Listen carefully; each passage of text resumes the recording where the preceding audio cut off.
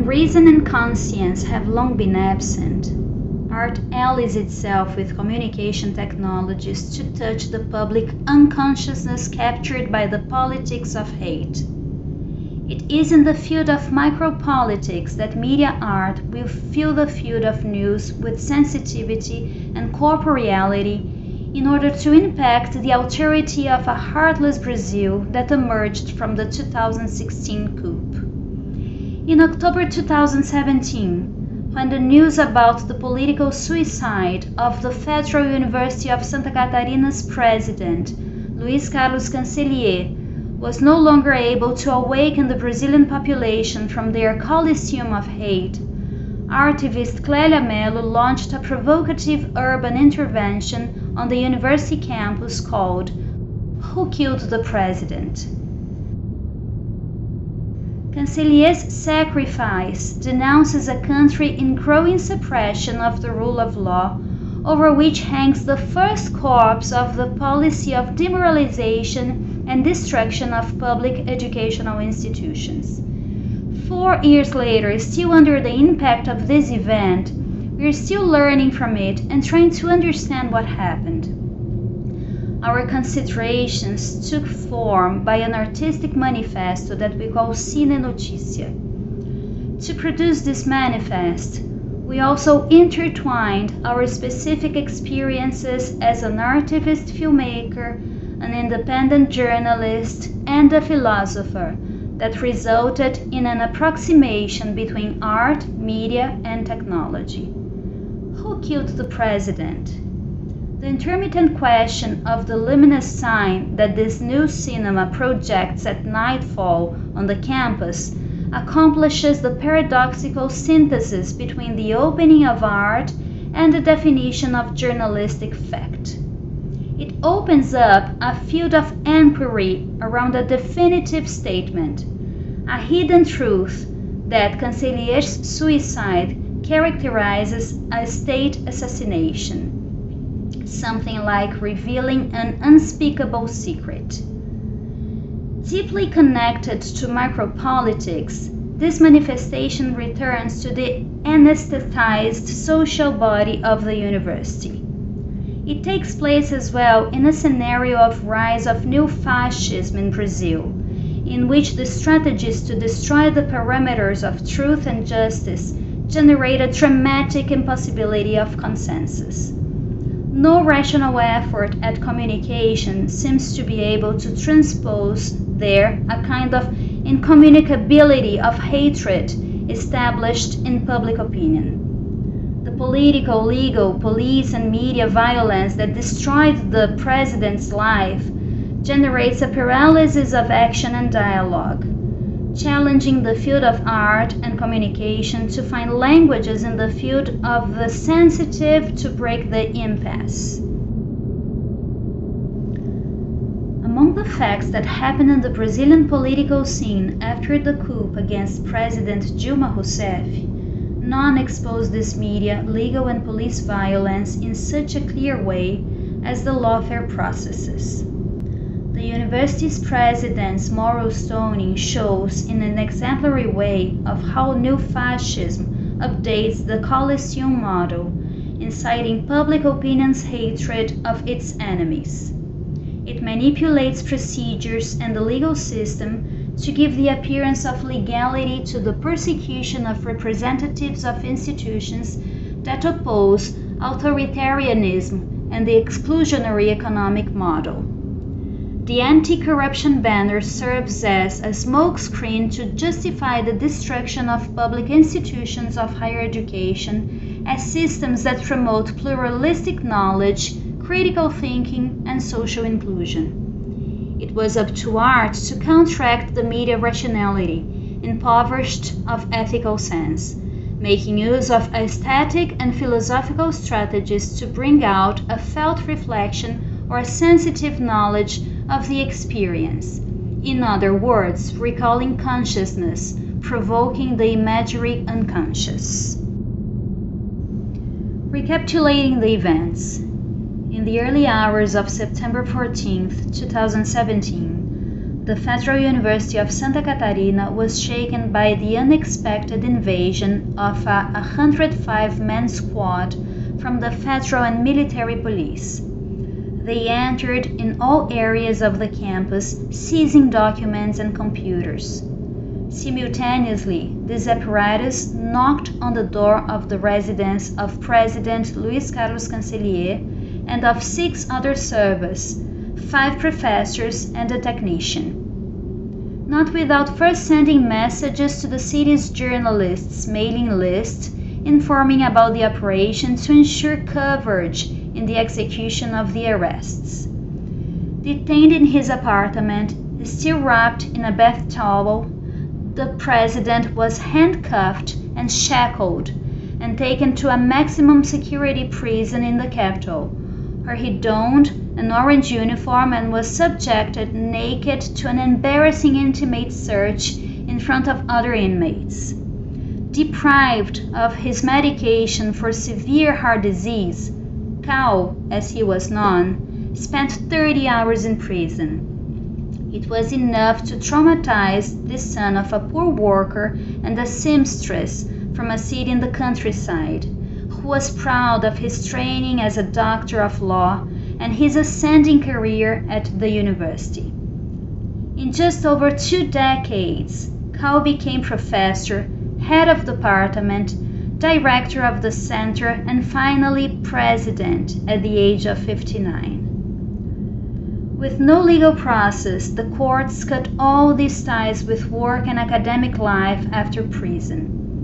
Banned from office and from the classroom, the professor was also banned from approaching the university campus.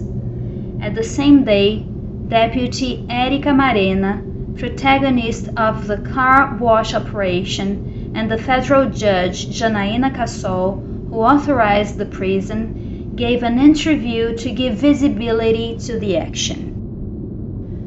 The university's president had been denounced to the federal police by the general broker of the Federal University of Santa Catarina, Rodolfo Riquel do Prado, with the allegation that he was trying to obstruct the investigations within Deaf Ears Operation, Operação Ouvidos Moucos, which was investigating alleged misuse of funds from the Open University of Brazil program.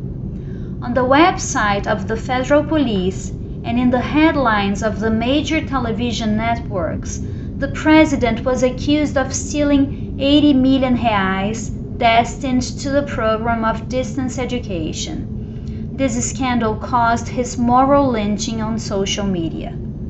It would soon be known that the amount did not correspond to the amount under suspicion, but to the entire budget for the program of online education in the previous 10 years.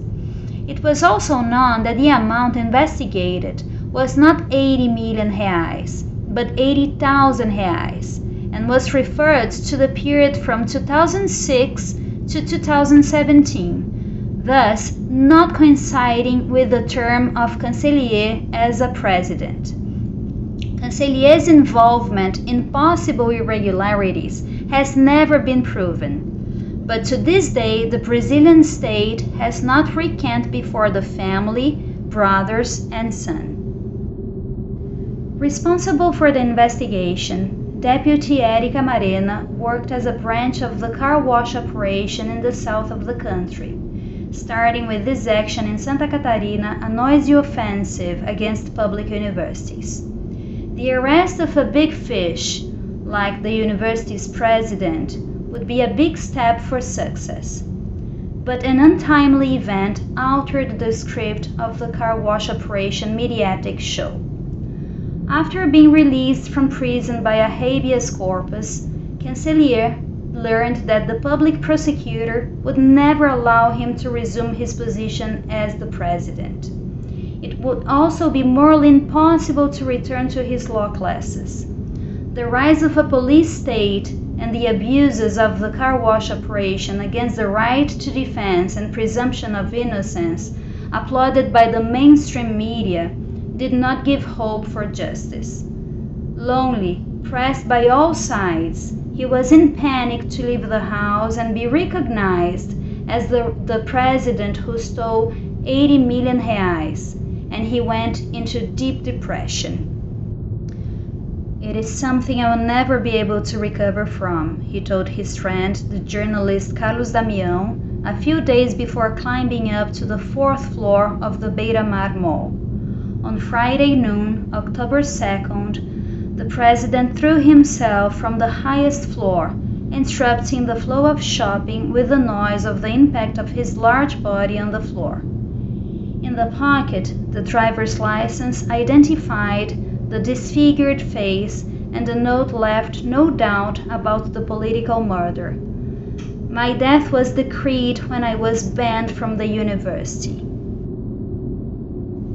Impacted by the greater view of events in the field of our micropolitics, we began, each in their specific professional practice, to intervene on the empty space of meaning that followed the tragedy.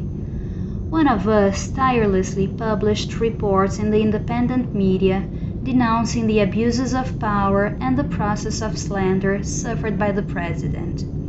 The other edited a series of 14 films with a large volume of images of newspaper headlines, videos and websites that allowed to reconstitute the multiple lines of the opera of suicide.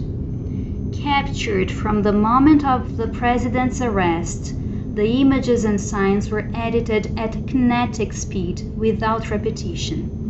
Each frame lasted 1 second, totaling more than 7 hours of images that show the jurist, professor and journalist Luiz Cancelier before the Kafkaesque process that pushed him into the abyss. Connected, resignified, and enhanced, art, media and technology seek to awaken the Colosseum and counter the vertical and authoritarian forms of transmission with more critical, creative, and ecological media relations. The day after the suicide, the Floripa Collective Against the State of Exception was formed among members of many political and social groups, with the aim of demanding justice for Cancelier and combating the abuses of power to which we immediately engaged. These productions were nourished in our political practice and returned to the collective, adding new interventions, discourses, and performances to the street demonstrations. The Brazilian political scenario brings to the field of communication a coincidence between reality and dystopia, projected by literature and cinema. There is no difference between the fear projected on screen and the journalistic news. The nightmare is the real thing. And the most amazing component of this nightmare is precisely the inability of communication to overcome the spread of lies. The art intervention mirrors our own haunting in the face of political horror, and the artist's state of shock works as a historical witness to the ongoing events, facing the absurdity. As a random and hallucinating sequence of frames, the images and signs allow the public to see the outcome of this persecution. It is as if this dizzying rhythm of the images was a carrier of an urgency. The film seeks the speed of algorithms to unveil the official and parallel lies that reach the public through networks and broadcast lists. In line with accelerated background instrumental music, the videos impact the academic post-traumatic night environment as they go public for the first time. Projected on unusual surfaces and dimensions, such as building walls, floors, ceilings, this expanded cinema displaces and expands the field of view in the public space of the university city. In November 2017, the 14 videos were designed in silence in the university's central square, exploring the hall and facade of the president's office and the Federal University of Santa Catarina's Events Center, places of passion and death, where Cancelier's body passed to be veiled. The projections in these larger spaces disturb the path and the standardized look. They produce an event favorable to the revision of the unconscious and the provocation of the thoughtless, without attempts to filter the messages or impose an a priori positioning. Another tension is presented, based on materiality and evidence of science taken from naturalized processes of reception and media capture. The work, thus, refuses the traditional aspect that uses expressive elements as a kind of illustration of a given violent situation. It allows each one to build the connection between the elements of the legal media spectacle and answer the persistent question: who killed the university's president? The tragedy of the president showed that while slander proliferates in social media and social networks at the speed of the algorithm, the elucidations never sufficiently rehabilitate the reputation of their victims. Even inside the coffin, Cancelier would be scolded as a thief by a student who leans over the coffin and hit it, screaming, "You bastard! Return the 80 million reais you stole from the university." The art that does not lend itself to the service of oppression guesses its failure, but never ceases to fight violence. The exasperated rhythm of images and music incorporates the gesture of despair of the president, who warned with his own death of the dangers of Brazil's authoritarian directions. It is the desperation of art itself.